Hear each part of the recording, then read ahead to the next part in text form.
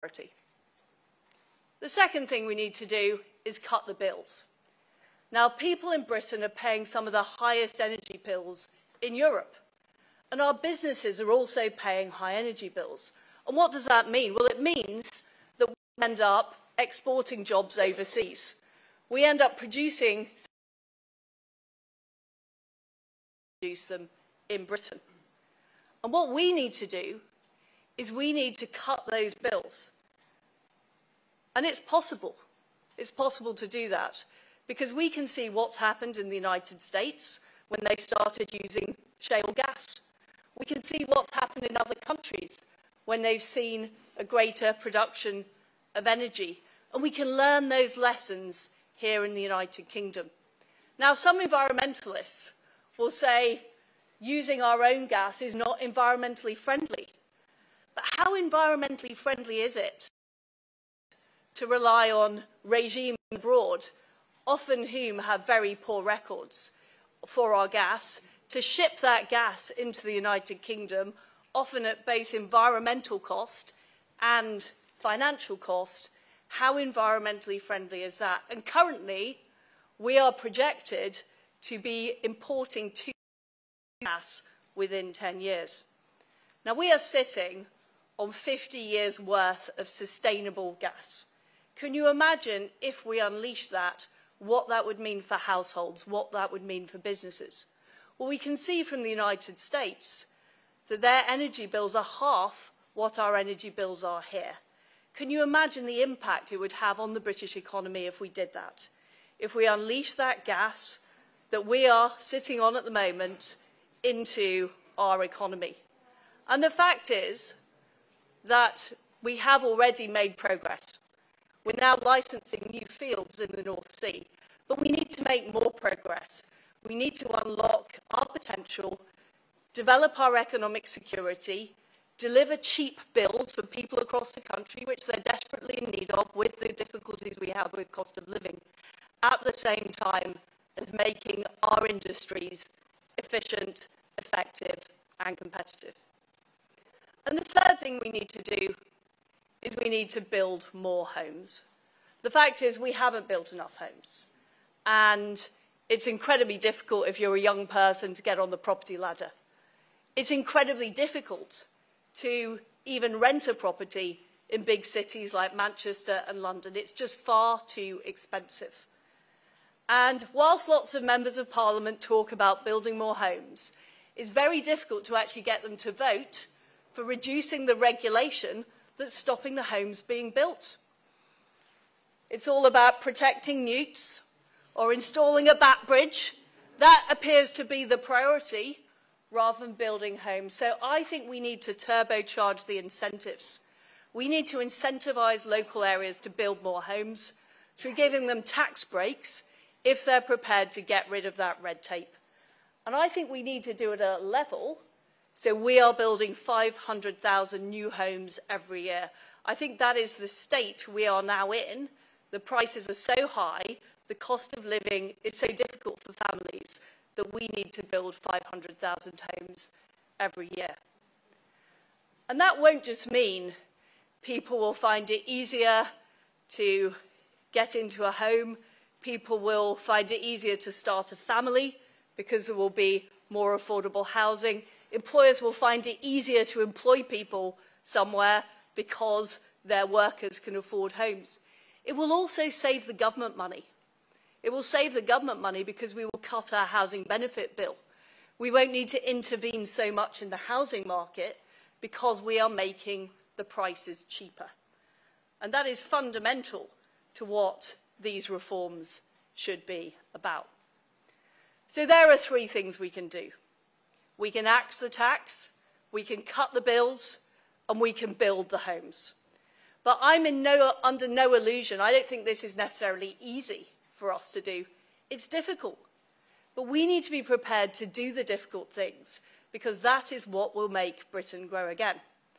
And all of the people in this room, mainly minus some of the members of the media, all of the people in this room need to be out there making those arguments because people need to hear those conservative arguments again. The way we're going to bring the price of housing down or the price of energy down is not through a rent cap or price controls, it's through more supply. It's simply by having more of it. That's what will bring prices down. That is a free market conservative argument. The second thing,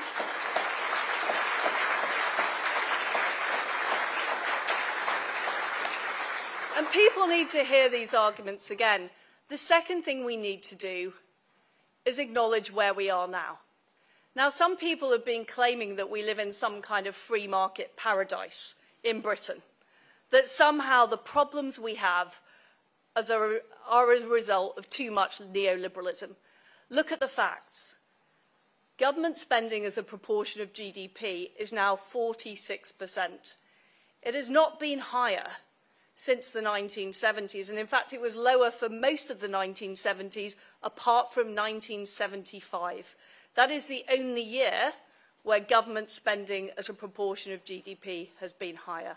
So we need to acknowledge that government is too big, that taxes are too high, and that we are spending too much. That's very important. And the final thing we need to do is actually bring these arguments home to people. So what does it actually mean for people across the United Kingdom that we haven't grown as much as we could have? Well, if we'd grown as much as America, if we had the same GDP per capita as America, the average Brit would be £9,000 better off. Now think what that means. Think what that means for the ability to buy a new car, the ability to go on holiday, the ability to buy something for your children. That makes a huge difference to the average person in Britain, and that is what we have to talk about. We have to talk about the results of this policy. So let's stop taxing and banning things. Let's instead build things and make things. Let's be prepared to make conservative arguments again, even if it's unpopular, even if it's difficult. I want everybody in this room to unleash their inner conservative. And finally, my friends, let's make Britain grow again. Thank you.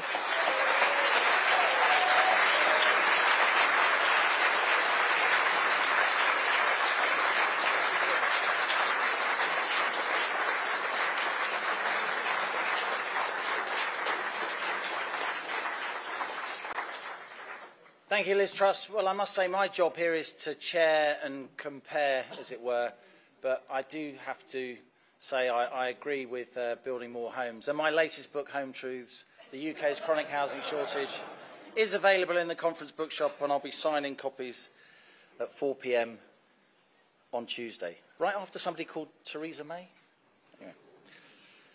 Ranald Jalwardner was Secretary of State for the Environment, Food and Rural Affairs, and previously he was the Minister for International Trade. He was elected as the Tory MP for North East Hampshire in 2015, coming from a background in banking and commerce.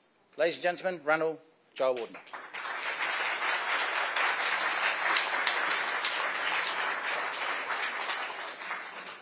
Well, thank you very much, Liam, and thank you everyone for being here. The danger, as those of you who have been to conference before with a session like this, is we all repeat ourselves. So let me try to make a few new points while I'm here.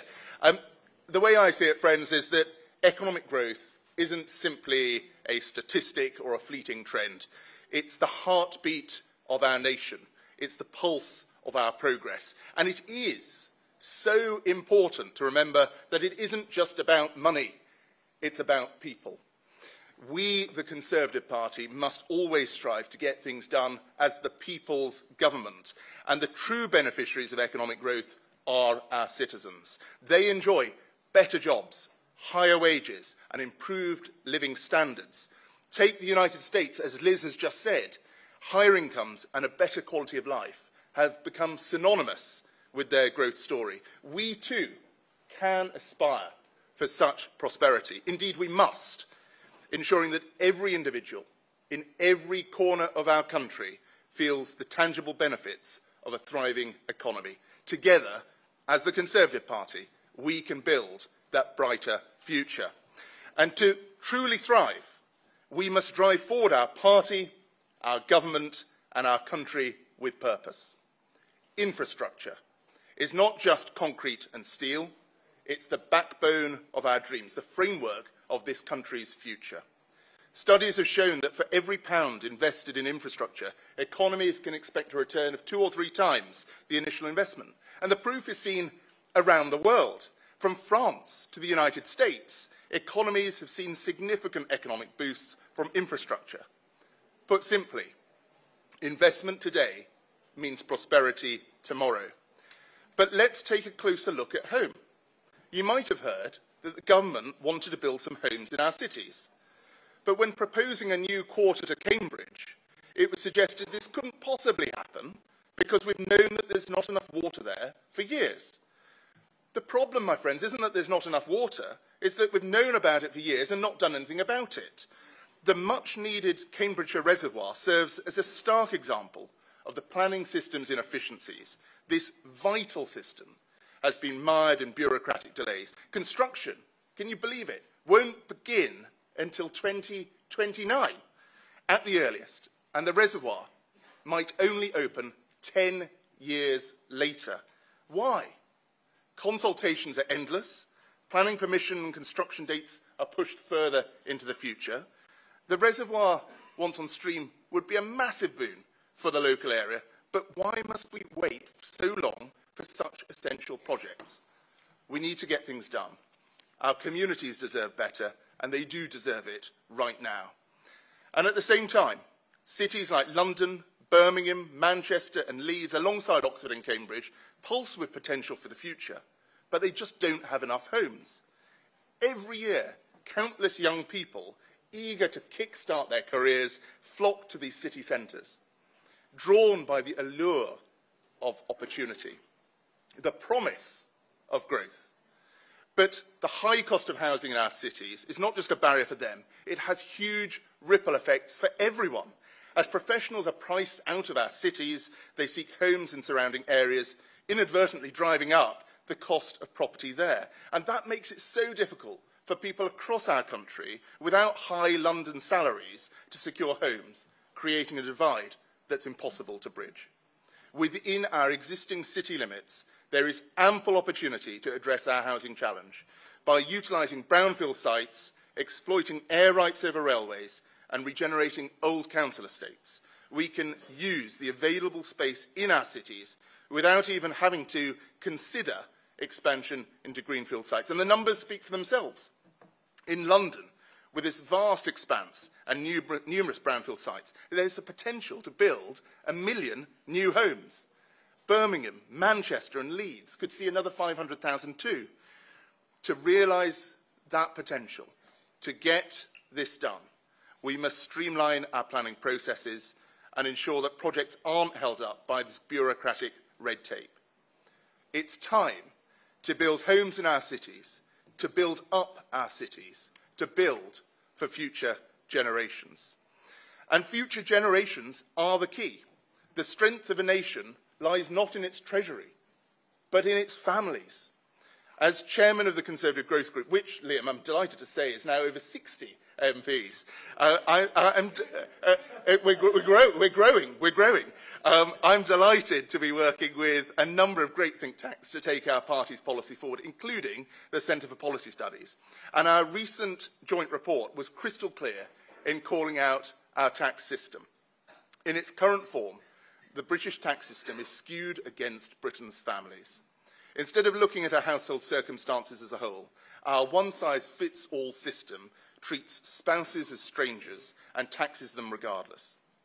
This means that 2 families with the same incomes end up paying vastly different levels of tax just because one person might be at home to look after their children or their elderly relatives. That's just not fair. And as good Europeans, all of us, this disparity becomes even starker when we look beyond our shores to near neighbours in France and Germany. In Germany, the concept of income splitting for married couples allows for a more equitable distribution of tax burdens. It recognises the shared financial burdens within a family, making tax rates fairer. France, on the other hand, has adopted the family quotient system, a system that takes into account the number of family members, adjusting the tax rate accordingly.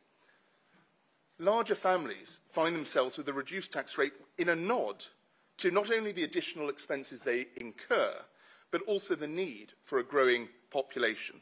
Such policies don't just recognise, but rightly reward the contributions of families to society. And these are the sorts of targeted tax measures that are most affordable to help those who are both doing the right thing and need our help the most.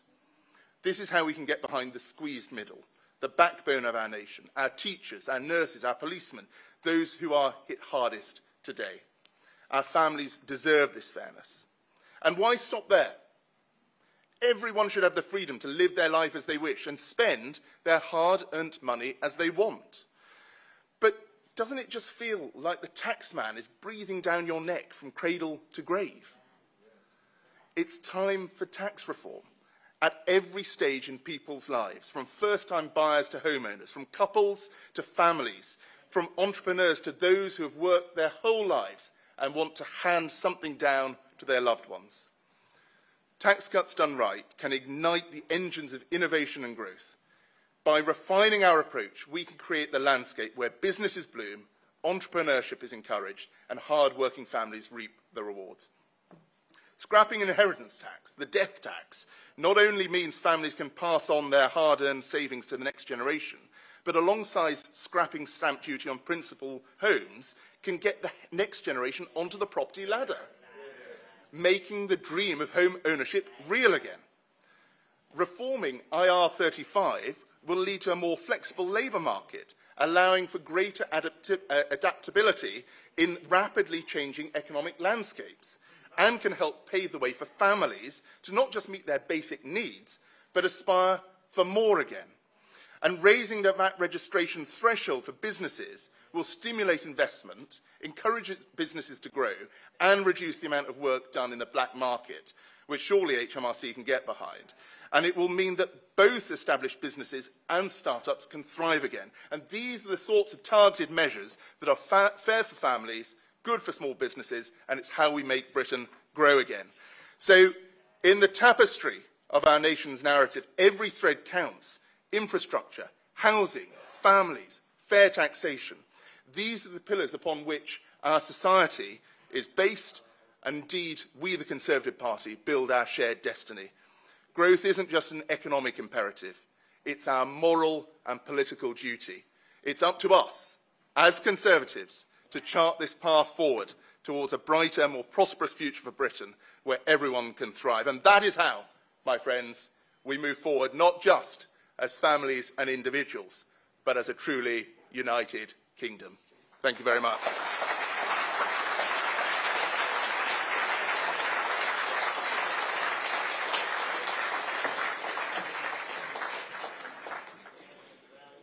Interesting stuff. So there are now 60 MPs in the Conservative Growth Group. Isn't that about the size of the government's working majority? This debate on tax is going to get very, very interesting, and I think around 30 Tory MPs, including our speakers, have made clear they won't vote for any fiscal measures that include higher taxation. Again, interesting, as the government tries to get its budget through the House of Commons. Just saying. Jacob Rees-Mogg has been MP for North East Somerset since 2010, a former leader of the House, a former business secretary. He also previously chaired the ERG. Sometimes somewhat unkindly called, if I may, the Right Honourable Member for the early 18th century, Jacob's actually widely respected across the House for his mastery of policy detail and particularly the procedures of the House of Commons. And having set up his own asset management company, he knows his way around the world of finance and the city as well. Ladies and gentlemen, Sir Jacob Rees-Mogg.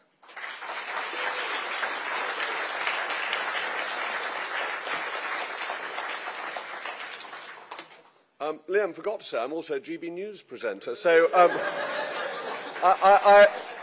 for those of you who watch, I am still Jacob Rees-Mogg. And we've got a whole bevy of GB News presenters here this afternoon. Thank you all for coming. We're obviously all pro-growth, but let me do a survey of opinion. Who here thinks the state is too big, spends too much money? Hands up. Yeah, pretty, one or two who don't. Not, perhaps they've come to the wrong conference, they should be somewhere next week. And that is the size of our challenge, as Liz said. It's 46% of the nation's wealth every year is being spent by the government. And what do we know as one of the fundamental principles of conservatism? What do we exude from every pore as conservatives as a thought, if thoughts can be exuded from every pore? We think that we spend our money better than the government can. And that is a fundamental point, because every penny spent by the government is a penny not spent by us or by our children. Because money borrowed is taxation delayed. It isn't free money, it isn't funny money, it isn't the magic money tree. It is taxation postponed.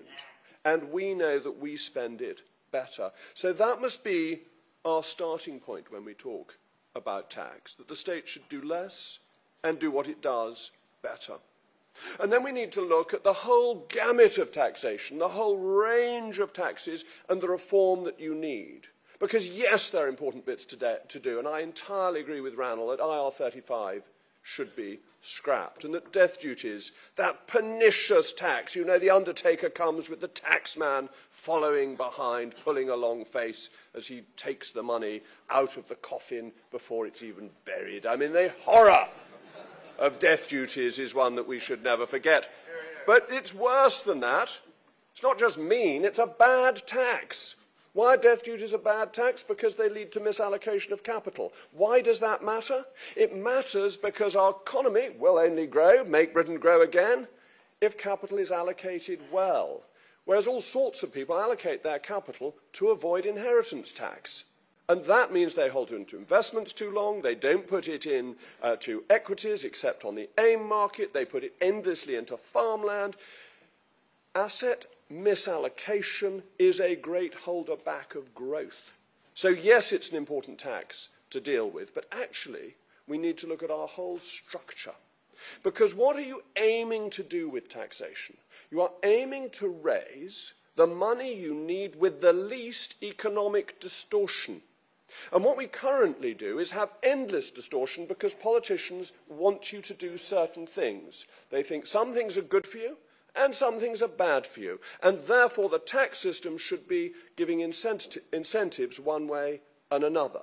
As Ranald says, taxman doesn't much like the family, so you lose out if you're in a family. It thinks that capital investment by firms is automatically good, and therefore has a high rate of corporation tax with lots of offsets. This is precisely the wrong way round. You want to have low rates of tax with very few offsets. That's what Ronald Reagan did so successfully, and what happens? You grow the tax base because you grow the economy. And if you grow the tax base, you can spend money, the government can spend taxpayers' money, and afford to do things that people want. That doesn't make the expenditure necessarily efficient, but at least it makes it affordable. So we should be really ambitious in the details of tax reform, in going through it to simplify, to work out what each tax does and whether it is justifiable. Now, unfortunately, and I have to tell you things that you won't necessarily like to hear as well as all the jolly ones, income tax is a very efficient tax, as is a sales tax of some kind. You might argue about reforming VAT as it currently works, and I've certainly increased the threshold, but they're both good taxes because they fall on things that you have to do. You have to be paid. Well, if tax gets 100%, you might decide to be a volunteer, but by and large, you have to be paid, and you have to buy things. So those taxes have a cash flow attached to them that is essential. So they're an efficient way of taxing without economic distortion. Capital taxation, whether it's capital gains tax, death duties, or stamp duties, are oddly voluntary taxes. Now, I'm not saying you should go off and be cryogenically frozen to keep yourself in some sense alive to avoid death duties, but it is nonetheless a voluntary tax. You can arrange your affairs not to pay it. Capital gains tax, you decide to pay it when you sell an asset, and stamp duty, you decide not to buy a house because stamp duty is too high. Voluntary taxes are bad and inefficient and economically distorting taxes. So that's where we need tax reform, and we need ideally simplicity. Now, this will shock you all. I'm glad most of you are sitting down. The ones of you standing at the back have the smelling salts ready, because I had a plan last year that was too radical even for Ms Truss, if you could imagine such a shocking thing. I mean, how could I let the side down in such a way? I thought we should have a flat tax. And I actually think it's affordable. If, there is a big if on this, it's if the Treasury's statistics are right. Now, normally they're not, so it may be that it doesn't quite work, but you could get rid of all the allowances and get to a flat tax of 20%. And I think that would give us a real opportunity for growth, because look what's happened to Estonia, the extraordinary growth it's achieved with a flat tax. So we want to look at the details and simplify. But there are two sides to growth. It's not just tax. Tax, of course, is a disincentive to growth. But there's regulation as well, that great burden of regulation. Now, in this room of young Conservative activists, none of you other than me will remember the 1979 Conservative Party political broadcast, when we had a runner, 3 runners, I think, come out, and one of them had a Union Jack on. And the one with the Union Jack was winning the race. How politically incorrect is that nowadays, to say that the United Kingdom might be winning a global competitive race? Nonetheless, we were. Until some bureaucrat came on and put a weight round the runner, and then another weight round the runner, and then another one, and the poor old runner was struggling, rather like I do when running races with my children. I always lose, and I effectively, metaphorically, have these weights round me. And that's what we've done to the economy with regulation, and we should change it. I was very pleased that the Prime Minister has rowed back on some green regulations. They are bonkers, and they are ruining our industry. In my 7 weeks as Energy Secretary, I discovered that British Steel was being expected to produce steel on which it would have a cash loss to maintain its ETSs, emission trading scheme credits, because otherwise it would lose them and it would be priced out of producing when the market recovered. This is mad. What do we do instead? We import the steel from China and we say they're Chinese emissions rather than British emissions. We are strangling British industry with lunatic energy regulations that make our electricity, I think, the 3rd highest in the world after those bastions of free trade, Denmark and Germany. The US has about half the cost of energy that we do. So that's one of the things we must do. We must look at these green regulations and say, look, let's be frank about it. We don't make a blind bit of difference. We could close down, we could turn all the lights out. We could switch off the television cameras here, which would be a sadness for us all. And still, in about 2 minutes, China would have made up all the emissions that were coming from the lights we are burning and the cameras that are whirring. We don't make any difference. We are just making people's lives harder, and we ought to stop doing that. We also need to look at the effects of regulation. And I hope you've all read Rory Sutherland's Spectator piece on the ridiculousness of 20-mile-an-hour speed limits and the incredible effect they have on deliveries because they make things so much less efficient. Speed and efficiency relate. So we need to look at the whole gamut of regulations. We need to challenge vested interests. Ladies and gentlemen, what is the point of politicians? Now, that may be a metaphysical question for you to answer when you go home this evening, or to think about in Mail Mog when you're watching GB News between 8 and 9 o'clock this evening, having watched Nigel between 7 and 8. But surely our point is to help you make your lives better and to assume you have the same ambitions as we do. And what ambitions do we all have? That our children and potentially grandchildren should have a better standard of living than we do. Shouldn't that be driving us every day? And shouldn't that mean we therefore want greater prosperity and efficiency within our economy, and that we're on the side of the individual, the consumer, against the protectionist corporation? Now, take the REACH regulations. You all know about the REACH regulations, I expect. They're the chemical regulations that the chemical industry hated, campaigned, paid wealthy lobbyists to oppose, until they came in, at which point they paid the same wealthy lobbyists to campaign to keep them, because they said, well, we paid for them, and therefore let's keep the high prices. We should be on the side of the consumer and low prices and challenge vested interests. Take the city, something I know a little bit about, and MiFID II.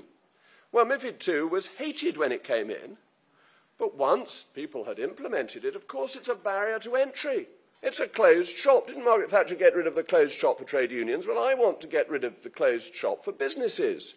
We're on the side of competition. We're not on the side of corporate self-interest. Business, not self-interest. And therefore we should get rid of MiFID II. We should be open to the world, because I worry that we're going in the opposite direction. Now, who here thinks, I'm going to do another poll, who here thinks just in principle that French food is dangerous? Just automatically dangerous? One wise gentleman there. Now, look, I don't like their stinky cheese very much. I'm afraid I think a gentleman only eats cheddar and Stilton. But having said that, I think it should be free to import it without having a vet inspect it before it comes over.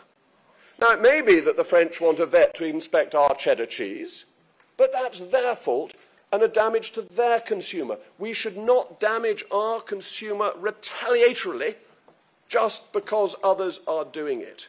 We have to have an open, free market. We should get rid of all the remaining tariffs. Now, we may have to scale them back to protect the farmers over 10 years, but they must go. Who here wants more expensive food? No, one person wants more expensive food. You're a hero, sir. Brave man. I want cheaper food. I want hormone-injected beef from New Zealand, well, not New Zealand, from Australia. I've eaten beef in Australia. It was absolutely delicious. There's nothing wrong with it. And they should be allowed to export it here because we want lower costs. So, what should we do? To make Britain grow again, we should be on the side of the consumer. What should we do about taxation? Reform it so it actually works, so that we have a sensible system. And what should we do with regulation? We should go through it with a fine-tooth comb. We should get rid of little regulations and big regulations, fat ones, thin ones, tall ones, long ones, and reduce them in size to make Britain grow again. Thank you.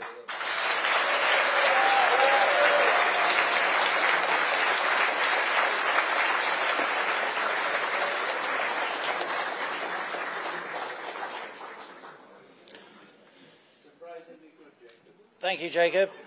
I first met Priti Patel quite a few years ago, 1997. She was the press secretary for somebody called Jimmy Goldsmith in the referendum party, and I was the intrepid young political correspondent for the Financial Times. It's been interesting watching her career since then. She has, of course, been Home Secretary, Secretary of State for International Development, having become Member of Parliament for Witham in Essex in 2010. Born in London to a proud Ugandan Indian family, she's proudly pro-business and is well known for her close links to the Tory grassroots. And last night I saw Priti Patel in her pink dress, I think the same one that you went to Buckingham Palace in, I wasn't going to mention it, making the case to the Conservative Democratic Organisation for, in quotes, full-blooded conservatism. Ladies and gentlemen, Dame Priti Patel.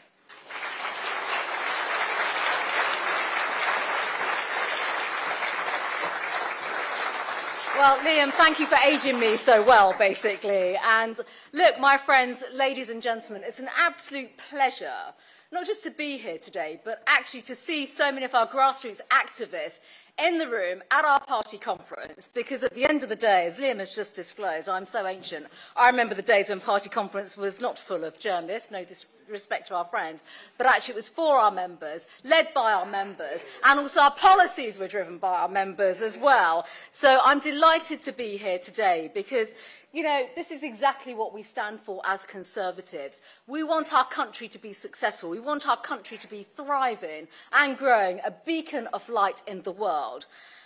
And let's be quite clear, you know, we've heard a bit from the doomsters and the gloomsters in recent years. Some may be in this room, some may be, you know, being referenced in the past, our institutions, a few economists, perhaps some in the media as well.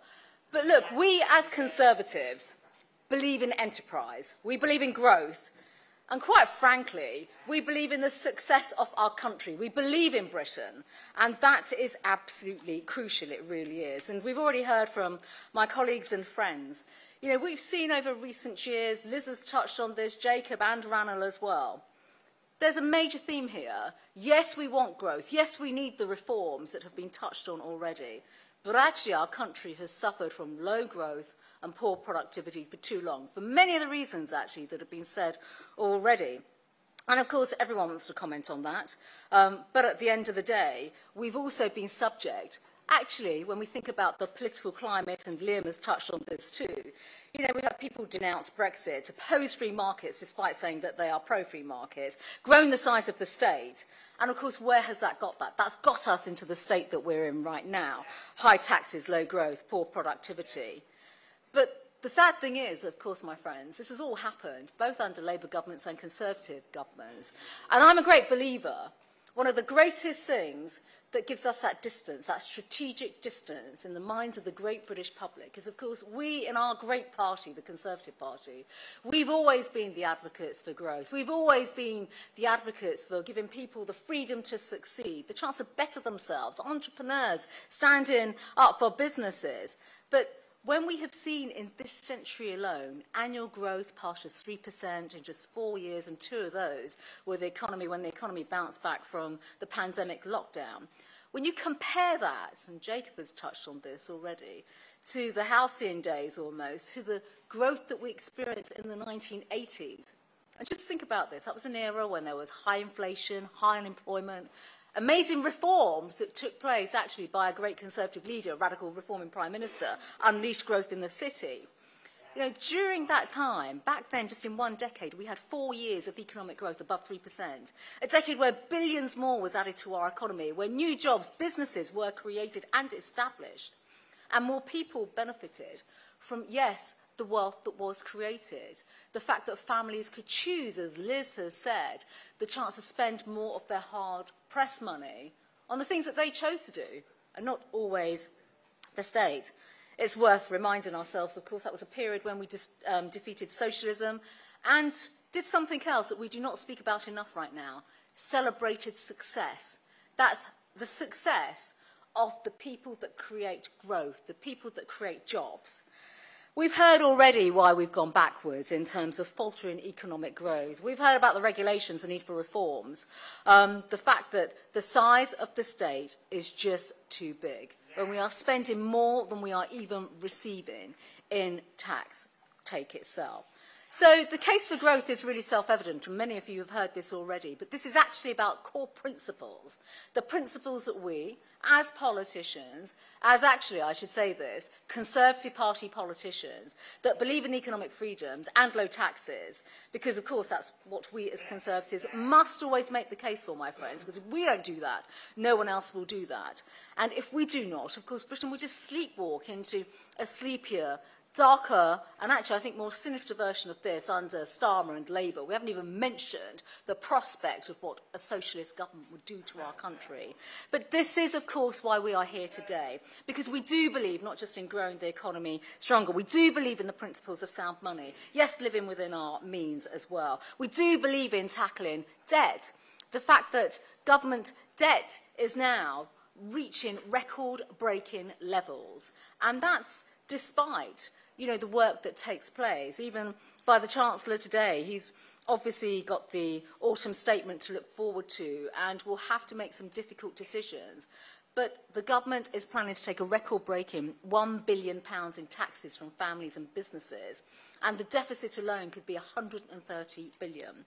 The more the state spends, the more the state taxes. And that is what is creating the challenges that we are seeing. And you've heard just some ideas already about the prospects of reform. And this is really where we as Conservatives have to be the pioneers. On tax reform, simpler taxes, deregulation, take away the complexities in the systems that we see. And actually, all my colleagues in government have experienced this self in terms of the hard choices we as politicians, political leaders, have to make. And there is something else, actually, about government spending and state spending. Because it is a bit lazy, quite frankly, and it's too easy when you're a Secretary of State to say, oh, I need to fund this project, let's just scurry off to the Treasury with a begging basket and, just ask the Chancellor or the Chief Secretary for a bit more money and we'll negotiate it within the margins and all this kind of stuff. Last year when I was Home Secretary, and this was way before the strikes all came in and everything else, it was quite obvious that there was going to be some significant negotiations in government around pay negotiations, and we all know the processes around public sector pay negotiations. I made it my mission to take resources from the back office, from the Home Office, from police and crime commissioners to give bobbies on the beat actually the pay increase that they deserve, particularly those on lower pay. And that is actually more bobbies on the beat and not bureaucrats in their Whitehall bunkers literally coming up with the same old prescriptions. The same old prescriptions, oh, go to the Treasury or negotiate it in the next spending route and all of that kind of stuff. That is simply not a sustainable position to be in. And my friends, if we think about this, when you see the size of the state right now, when you see the amount of government spending that's taking place, these are the norms that have to be challenged. And we, whether it's in government or even on the backbenches, we must absolutely aid our colleagues in government to say, think not just radically, but think to do things differently. And as Conservatives, we must be relentless, actually, in cutting out wasteful spending, but also inappropriate spending. Jacob has already just touched on the REACH regulations and the flip-flopping that goes on between positions that are taken and, you know, which is the activist voice that we're going to defend and support that day. But the fundamental principle here, my friends, is that taxpayers' hard-earned money has to be not just spent, but invested and used in a diligent and thoughtful way, and the right kind of services. So I absolutely agree with so much of what has been said today, my colleagues and actually their work in government too. And, you know, as a moment of reflection, back in the day, and this was back in the 1980s, many people, and there are so many, it's been so well documented, you think about the 364 economists signing that infamous letter, you know, completely rejecting the Margaret Thatcher and Geoffrey Howe premise around economic reforms and liberalisation. Those economic reforms and liberalisation that took place transformed our country for the better. It really did. And I think actually this is a salutary point to make because as Liz has experienced, others, my colleagues have experienced in government, and actually it's in governments across the last decade, whether it's under previous prime ministers as well. It's so easy for the naysayers to basically say, that's too difficult, that's too controversial, that's not going to work. It's too easy to run down politicians that want to be radical and reforming and come up with new ideas. And it is just too easy, and if I may say so, quite lazy to vilify politicians that actually want to stand up and give voice for reform. And that is why I think, you know, we are a year out now, potentially, before a general election. And this is a crucial period in our time, I think, as a political party. This is effectively what will differentiate us from the Socialist Party under Keir Starmer. We need to get growth back, and you've heard the arguments today as to how and why. We cannot be timid anymore, we cannot be risk-adverse, and we cannot accept the status quo. Because currently, politics and politicians in this country are just accepting big government, and we cannot have that. It's down to this generation of politicians to give the leadership from a Conservative government that will re-energise the companies that you've heard about today, bring back the spirit of dynamism back into our economy, but actually back to the people of Britain once and for all. And that is how we make Britain grow again, and that is how we inspire investors to come back to our country and make sure they are the ones that help to grow our country so it becomes a beacon of success once again. Thank you very much.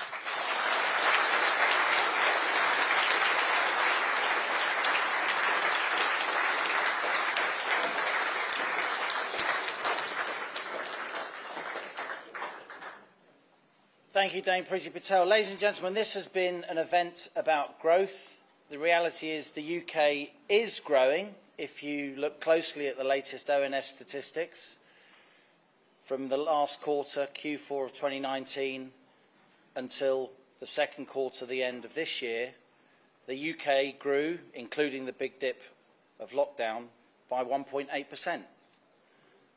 That was also the period, of course, after which Brexit was initiated in January 2020. So the UK grew by 1.8%, France grew by 1.7%, by the way, Germany grew by 0.2%. The US outclassed us all, growing by 6.1%, perhaps for reasons that we've been hearing. This is also a debate not just about growth, but productivity, how we convert our economic inputs into outputs. Productivity isn't everything, but it's almost everything, Milton Friedman once said, or maybe it was Alan Greenspan.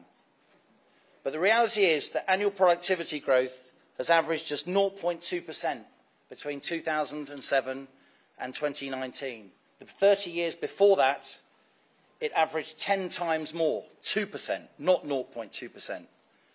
And had we had pre-financial crisis rates of productivity growth, since then, ladies and gentlemen, the average UK worker would be at least £5,000 a year better off. Don't take it from me, they are ONS numbers. We've heard a lot of arguments here today. We've heard in particular that the Chancellor should use his autumn statement to cut taxation. We've heard from former Cabinet Ministers, and we've heard that there are 60 MPs on the Tory benches supporting them. We're all now going to listen to the Chancellor, who's going to say something completely different. No tax cuts, at least for now. Some people will call that a split. Some people will call it a gaffe. Some people will call it chaos. Other people would call it democracy. Ladies and gentlemen, thank you for having me. I leave it to you to judge. Thank you.